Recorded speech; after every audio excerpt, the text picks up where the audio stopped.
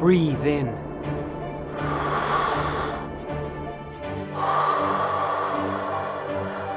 Now, breathe in again.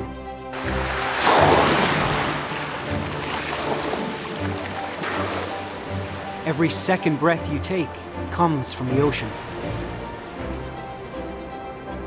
No matter who you are or where you live, your life depends on the ocean and the creatures that live there, from the tiniest organisms to the biggest.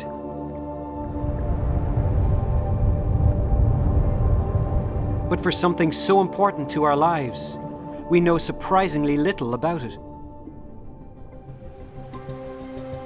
In 2000, the Census of Marine Life embarked on a mission to change that.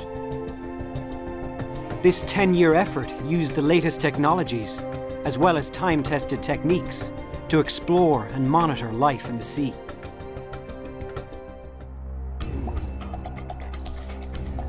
It was a landmark collaboration that involved more than 2,700 scientists, 80 nations, 600 institutions, 500 expeditions, and a staggering 9,000 days at sea.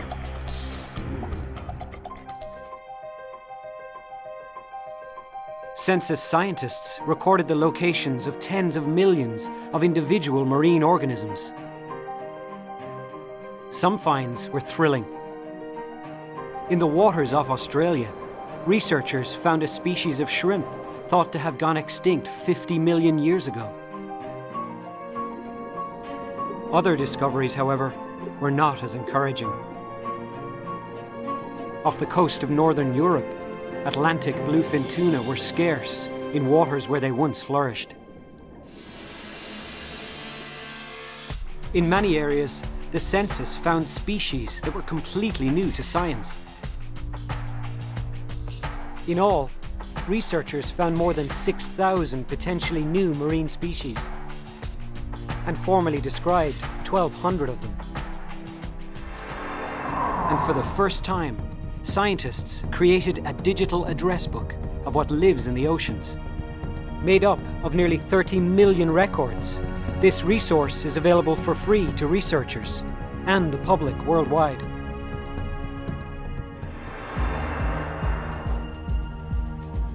Thanks to this unprecedented effort, now there's a baseline, a snapshot of what lives in the sea and where it was found, against which future change can be measured. We can see how populations change over time, what stays the same, and what's at stake for our ocean's future. And hopefully, because of the Census of Marine Life, we can all breathe a little easier.